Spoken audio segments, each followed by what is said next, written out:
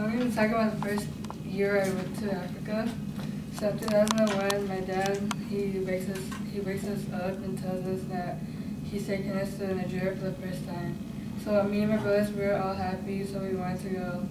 So then the traveling day comes, so at night, the night before I went to sleep, so I kept waking up, like, asking if it was time yet. So it was like 2 o'clock or 3 o'clock in the morning. And I went back to sleep, and then I wake up again, and it was 5 o'clock. So we got up, we got ready, and then my dad, there was a taxi cab waiting for us, so we went into the cab, and then they drove us to the airport. So we got to the airport. It took us a long time to check in and everything. So after we checked in, we went through security, and after security we got our boarding passes, and then before we got on the plane, we went to eat at McDonald's.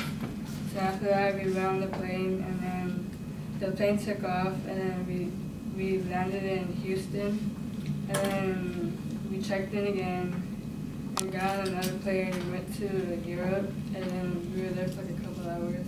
And then we got another plane, and that plane finally took us to Africa. So I fell asleep on the plane during the time. And my mom wakes us up, she's like, oh my god, we're in Nigeria already. So I wake up, and I open the window of the plane, and it was morning already. So I was really happy, and I couldn't wait to land. So finally, we landed in that airport.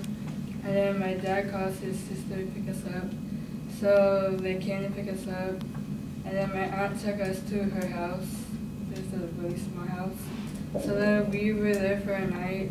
And then the next morning we got dressed again and went back to the airport again. And then we got another plane. And then we went to the village. That's where I live, my house and everything. So one of my dad's friends was there to pick us up. So he picked us up from the airport and took us to our house. And the next day, I met all my relatives, my cousins, my aunt, my grandparents. And then we kind of talked, and then they were really excited to see us, and I was excited to see them too. So then we hung out, and I made a couple of friends. And then we just talked about a lot of stuff. What did it look like? Describe what the house looked like. Well, the house was really big. Like, it's like a mansion here, like it was built here. It's like a really big mansion. It has like 8 to 12 rooms. Was it on a farm? Were there other houses around it? Was it out in the wilderness? Where was it at? Well, it was like in front of a forest, because it's like a forest behind my house. And then across from it was my grandma's house, and then like the houses lined up was my dad's uncles and aunts and cousins. And his brother's house was like right up the hill from us. And what was the most surprising thing you learned about visiting Africa? There were a lot of people there. There were more people than you were expecting.